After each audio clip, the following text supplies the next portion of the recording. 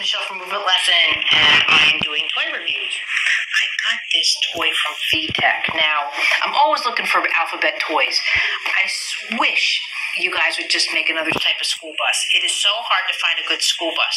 So there's good making it more purposeful versus because phonics really isn't introduced till kindergarten, and this toy is a little bit beyond, kindergarten. Also, this clock is a little weird. First of all, it takes a bit of a delay to get to the 9, and I don't think it transfers as well. It is a clock. Time to play a game.